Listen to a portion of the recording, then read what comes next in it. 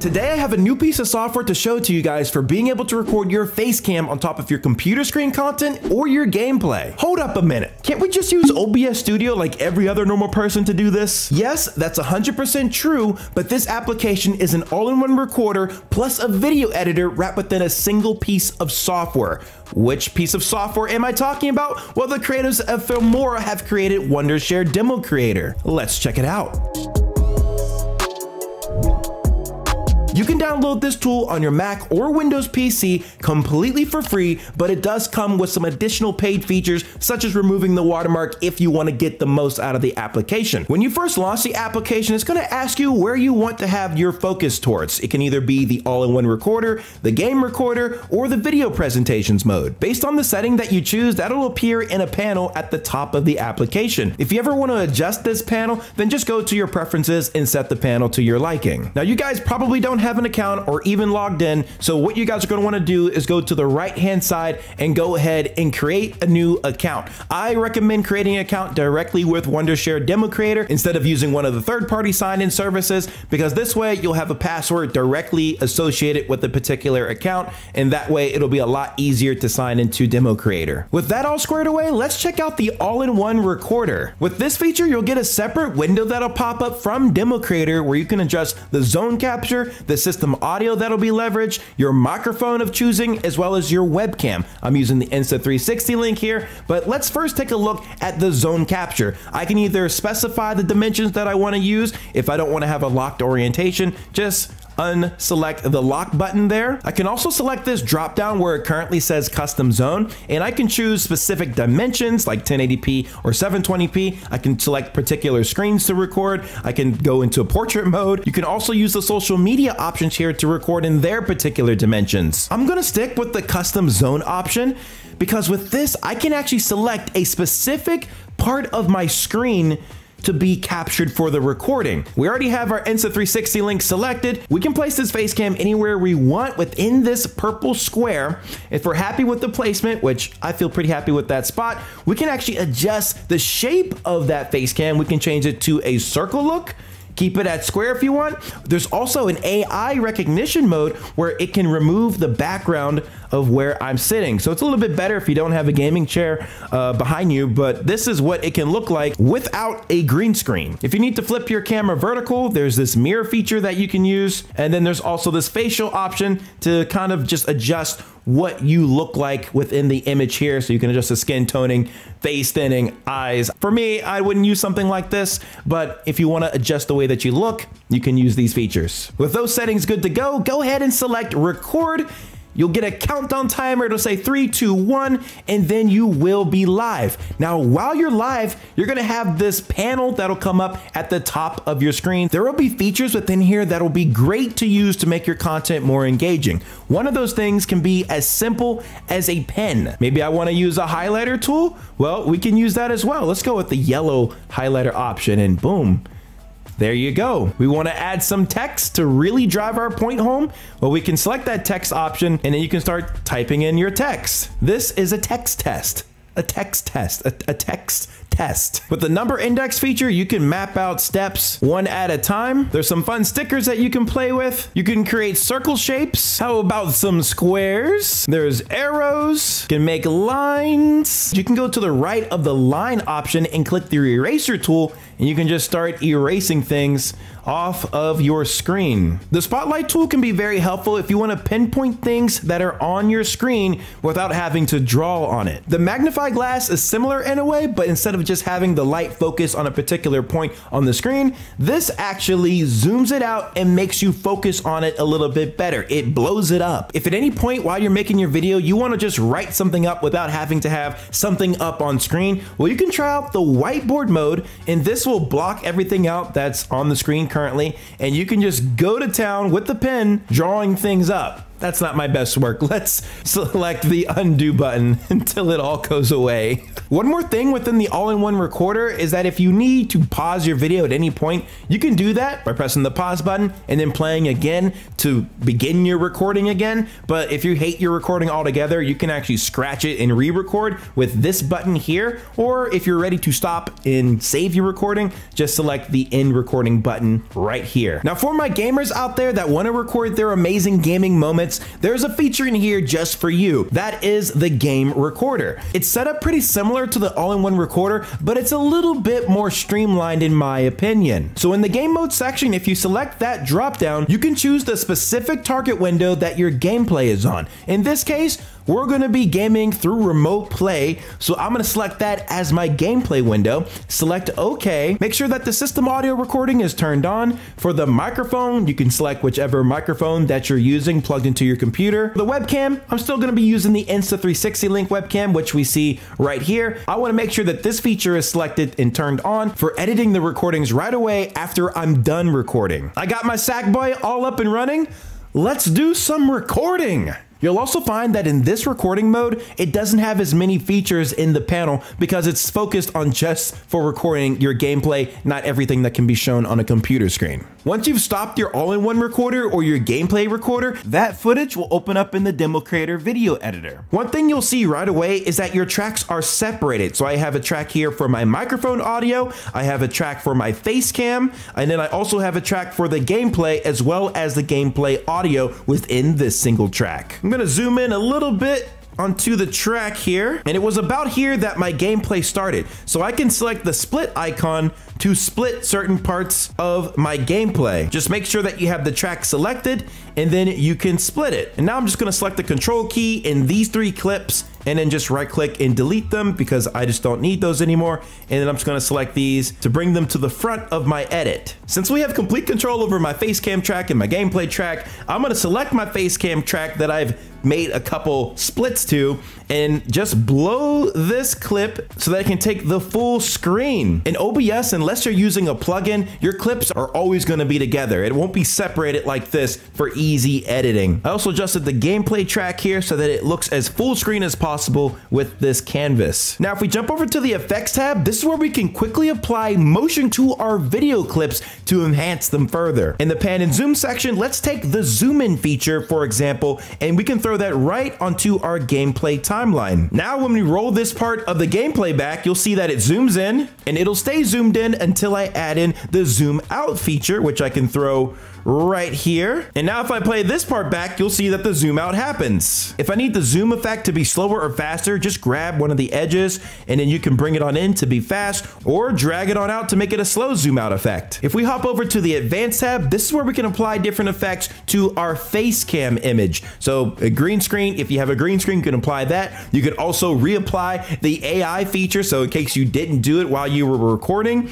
you can do it now. So let's take that AI feature, drag it on in, and now you can see that my background has been removed. If I don't want this video effect with the track selected, I can just go ahead and select the trash can icon for AI recognition. And let's try the blur background and see what that looks like. A professional looking camera lens setup without the expensive setup. If we jump over to the cursor section, this is where we can apply a cursor effect for those tutorial type videos that we did in the all-in-one recorder. Now, I wanted to jump to transitions as I know this is an important aspect of your video, especially between all those splits that we just made. DemoCreator has a multitude of transitions that you can choose from. You have some basic ones here. You have 3D ones here that are really cool. Then just drag it onto your timeline between your splits. And when you play your video back, you can see what your transition looks like. If you need to apply text annotations, you can do that right within DemoCreator. There's a bunch of different text effects that you can choose from. In this same section, if you go to line and arrow, you'll be able to add those arrows and lines and circles, shapes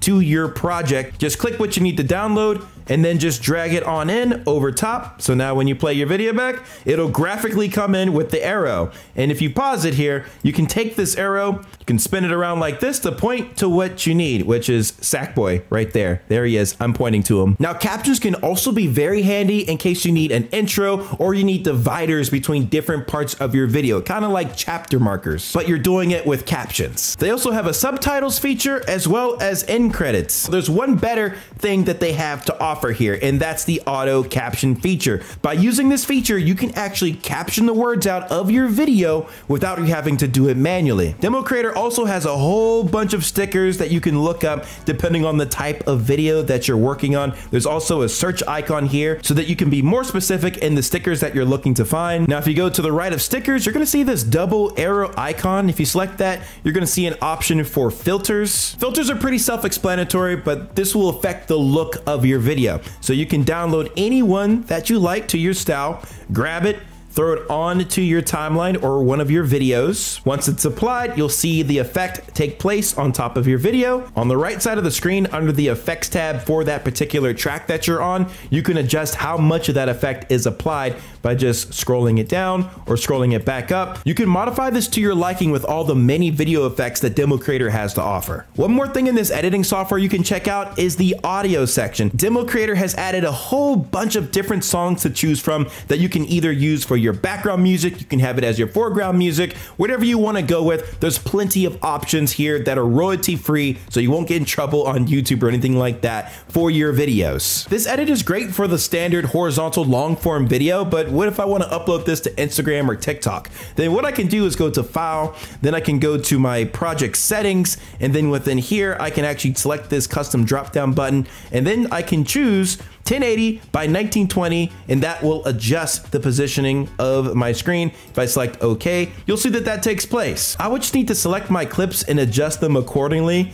to fit this window, and my short form TikTok, Instagram video is ready for further edits. Now from here, if I'm ready to export the video, just go over to the right hand side, select that export icon. DemoCreator will recognize that this is a vertical video. You can save this in MP4 format, which is what I would recommend going with. Project name, you can go with whatever you want here. We'll just call it Sackboy. If you have video clips that aren't matching up well in your project canvas, then you can either have that footage where there's black space to either be black or it can be blurred out. So we're just gonna have black background. Directory, we'll keep it as is. Make sure that your resolution is what you want it to be in, 1080 by 1920 in this case. And if you're good with everything else, go ahead and select export. For those of you guys that are interested in it, I wanted to quickly touch on the video presentation feature within DemoCreator. In the first drop down here, you can choose your webcam of choice for your face cam. Next to that, you can select the microphone that you want to use. And then to the right of that, you can either have your system audio set to default, or you can have that audio turned off. If you stay on the camera setting, you'll see some additional features on the far right hand side for being able to adjust the framing of that webcam or face cam. Just select these options. You can go circle or rounded square corners or a little bit of a rectangle style. Whichever one suits your needs the most, you can go with that. Below that, you can blur the background out. You can flip or mirror your webcam by turning this feature on, and you can have it horizontal or even flip it upside down if you have to. If you keep going, you're gonna see the remove background feature. So if you turn this on, you can either use AI recognition, which is used right now, or if you have a green screen, which is a little bit better than the AI recognition if you do have a green screen, you can specify the chroma key color of that green screen to get the right color setting that you need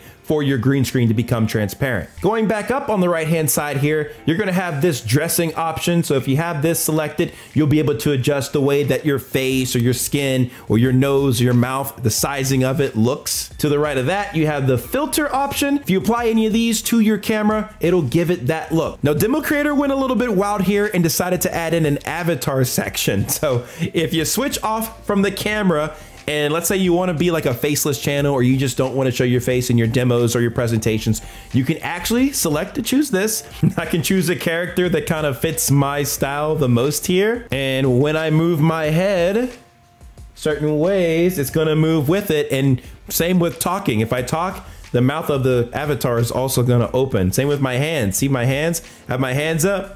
Pretty cool. I would like to see this improved a bit more to where you can customize your own characters, but it's definitely a good start. As for creating your presentations, you can go over to the bottom left-hand side, and this is where you can either add a blank slide, you can add in an existing PowerPoint file that you have, you can add a media file as its own slide, as well as sharing your desktop if you need for a certain part of the slide. Perfect for showcasing a live demo as a part of the presentation. Now you can also adjust the background like I've done here by going to the right-hand side, selecting background, and then I can choose between all of these different backgrounds to fit the vibe I want to go for on my presentation, and it'll apply to all of the slides too. If you want to adjust the transition, just go to the transition section. Right now I have fade in, but maybe we can go for, let's do pan to the right. So now every time I switch to another slide, so let's go to slide 3, you'll see that it'll pan to the right. If we go to the objects tab, this is where you can add in those arrows and other signifiers to kind of make your presentation a bit more clear. And Demopedia, it's a useful hub for searching up images to your liking to add into DemoCreator. Once you're happy with the presentation that you've set up and you're ready to roll with it, you can either start your recording or your live stream by pressing one of these two buttons. Once you do that, you're gonna have a countdown that'll go down to 3, 2, 1, and then you will be live. Feel free to adjust your presentation layout while you're live using these features down below on the right hand side. You can have it how it is right now with the merge display. You can show the full content by itself without a face cam, or maybe you want to focus on you so you can talk, maybe do some Q&A, all easily within the application. Once you're done, go ahead and select stop. You'll get to see a preview of your recording, and from here you'll be able to re-record it if you want. You can export it right away. You can share it out, or if you want, you can go to the advanced editing option to edit it within the DemoCreator video editor. But there you guys have it. That is the all-in-one recorder, video editor, presentation feature, DemoCreator. And for only 45 bucks a year, you get a lot of features wrapped within a single application. So go check it out. You can do that completely for free. If you enjoyed the video, make sure you hit it with a big thumbs up. Subscribe to the channel if you're new around here, and I'll see y'all in the next one. Peace.